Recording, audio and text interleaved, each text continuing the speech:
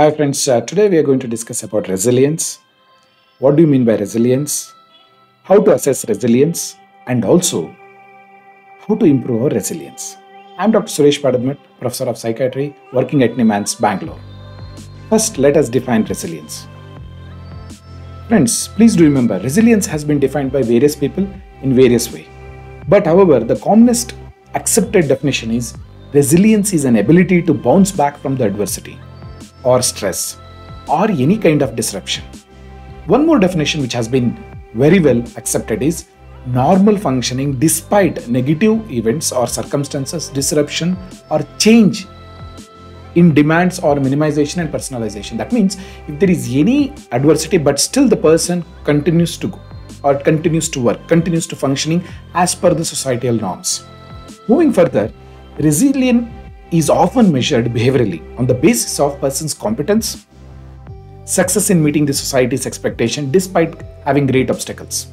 So, in the face of adversity, how a person behaves, how he deals his life is what is resilience. And also, one of the comprehensive definition is resilience refers to overall physical, mental health and social health in dealing with the adversity. This is similar to health. The definition of World Health Organization defined health as a complete physical, mental and social well-being. It's not just mere absence of illness. Similarly, resilience has a complete physical health, mental health and also social health. So all three components considers as resilience. Let's understand. The physical health and mental health is usually a part of the core resilience. Social health is a part of what we call it as the resources or the supporting resilience factors. So this is how we are going to discuss. Let's move further. So usually what is the response to any adversity for an animal? In a worse adversarial situation, the person may perish or attempted suicide or suicide. So this is the commonest, or the person may die. Imagine the adversity may be disaster. Because of a disaster, the person dies. That is perishing. The second one is there is an adversity, denial and avoidance, running away from the situation, avoiding the situation. This is the second commonest. Third one is, yes, there is an adversity, but there is a dysfunction. He is unable to work. It's for a long duration. So that is the third commonest. The fourth is, there is a bounce back, but not to the normal level of functioning. There is some amount of dysfunctioning. So fourth one is, there is adversity, there is a dysfunction, but he does not achieve the normal functioning, but suboptimal functioning he does. The fifth one is, he bounces back to normal. So this is, we consider as, yes, he is a good person with to extent of good resilience. But the excellent person is, in the face of adversity, he bounces back and his effectiveness increases. That means he learns from this adversity and he moves further and the effectiveness becomes more, functioning becomes more.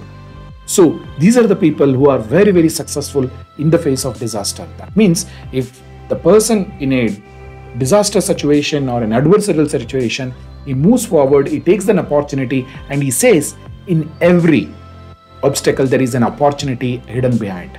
So that is the person who is very resilient and he accepts the challenge and he overcomes it. So let's understand in a simple term, resilience is a measure of adaptation, adapt to learn and grow in adversity situation. Further, what are the way we are measuring? So there are two measurements usually.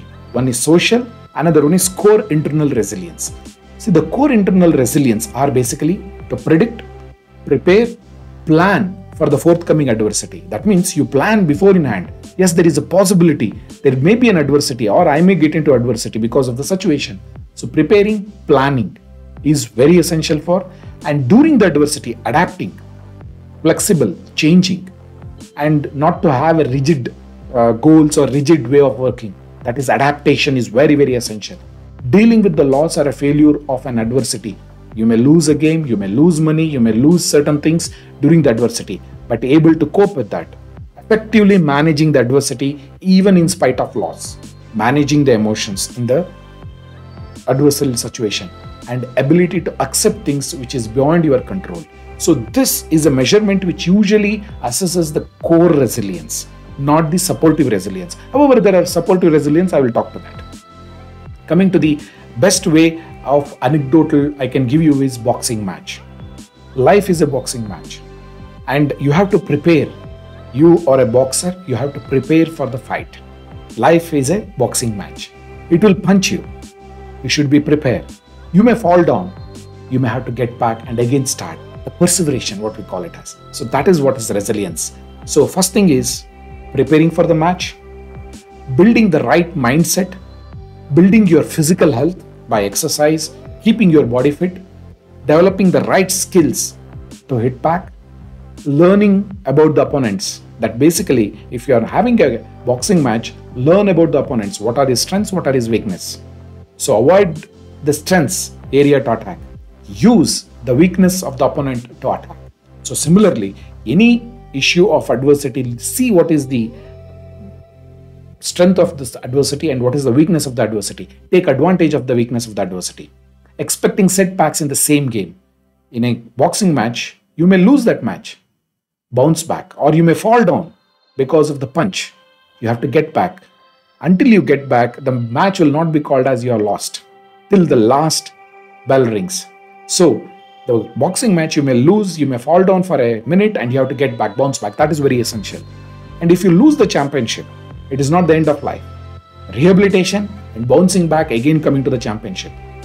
Sometimes it's one match, it may be a complete championship, but bouncing back and coming back is one. Learning from failure and success, both is very essential. People say that the failure teaches lesson. Actually, even success also. How you win, what are the strategies, and the strategies to adapt in case of there is a change in the environment. Coming to the scales of assessment of resilience. There are many scales. Some of them are here. The resilience scales, it has two types of one brief version, that is 14 item scale, another one is a 25 item scale. This is basically a measurement of both internal core resilience factors and also external. Then another one is Connor-Davidson resilience scale. It has a 10 item scale and 25 item scale. And brief resilience scale, that is only 6 item scale. That's a very small one. It looks only into the core resilience factor, resilience scale for adults, resilience scale for adolescents, resilience scale for academics. There are n number of scales are available, but many of them are copyrighted version. Before you use it for research, take permission from the authors. Some of them have excellent, what we call it as face validity, concurrent validity, and also sensitivity. But however, see, please do understand, some of the scales have been kept prepared only for adversarial like disaster, maybe war veterans. So it's very specific. So know what you are going to assess and see whether which can be used. And some scales are only for the corporate sector, especially in the employment or for those purpose. So look at what is your population. Depending upon the adversity, the skills also changes. Moving from the assessment, association. Some of the resilience factors, there have been association has been found.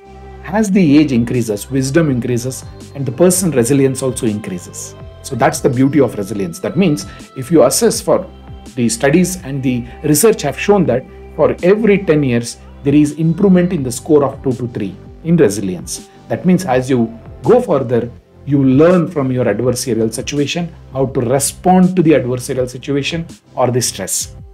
Further, very essential is resilience score is inversely proportional to your mental health.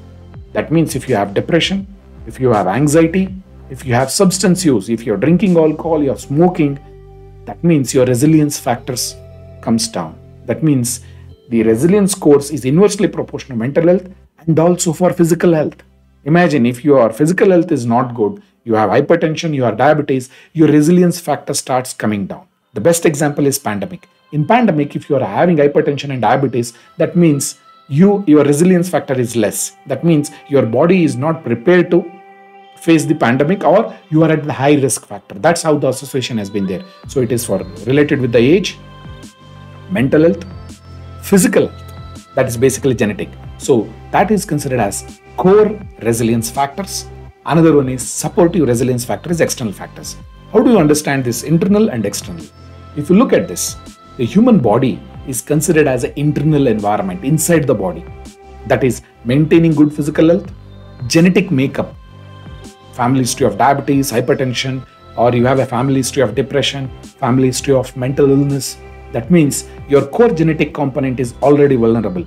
In the face of adversity, there is a possibility of you compensating. So that is very essential. But however, you have to make your attempts to improve your physical health, improve your mental health, doing exercise, maybe doing yoga, doing relaxation, knowing your strengths, knowing your weaknesses, knowing your genetic makeup, basically looking at your family history and what are the situation you bogged down and how to improve yourself. But however, this genetic makeup you can't change at this point of time. Science has not gone to that level to make a genetic modification. But however, let me remind you, though there is a problem in the genetic, but like suppose imagine the family history of alcohol dependence syndrome is there. Your father is drinking. But however, if you are able to avoid using alcohol or any other substance, that means you have changed the environment and you did not allow your genetics to take over the environment and becoming alcohol dependence. So you also have a play to role. Accepting and dealing with disability. Because of certain issues in your life, you may develop disability. For example, you may be an excellent resilient person, meeting with an accident and losing your limb. Accepting it, again starting a new life and moving further. That is resilience and personal meaning in life. What do I want to achieve? Why I am here? What is the goal of life? So that comes an internal environment. It may be, you can call it as spirituality, it may call it as various other things. Coming to the external environment, that we call it as supportive resilience factor. That is in-person social network and support. I'm not talking about Facebook friends, I'm not talking about WhatsApp friends. You may have lakhs, you may have millions followers, but nobody will come for your help. It is in-person, having a social network and support, not virtual support, physical support. That's basically you meeting a person in daily and he coming for your help. That is one. Family support, real family support, spiritual and religious factor. That is belief on God, belief on what we call it as spiritual factors. There are many number of studies which they have found that especially in cancer patient, having religiosity, having spirituality as a good outcome, and also they cope very well in the adversity of having a cancer diagnosis. Help-seeking behavior, that is going and seeking help. These are the factors help in resilience. To conclude, my dear friends, resilience is ability to bounce back. And having excellent core resilience factor is a plus, but however you can improve upon that. Improve upon your supportive resilience factors. That is social network, in person, and also having a good family support, having a good family interaction, communication, and also life knocks you down. Life is not a smooth road. It will knock you down. It is ability to get back, persevere and fight back. That is what is called as resilience, my dear friends. So please see how you can improve on your resilience. Till date, there are n number of studies looking at the pathology during adversarial situation. There is a disaster. What are the different types of mental illness, psychological problems were looked upon. But now, slowly in the past decade, in the adversity like disaster, why there are many people perform very well during adversity? What are the factors in them which makes them to work very efficiently during disaster? So those are resilient factors. Those are resilient people who, that's where the life moves on. And these are the people who are going to adapt for the change. So thank you very much for your valuable time. If you like this video, please do subscribe to my channel. Thank you. Stay safe.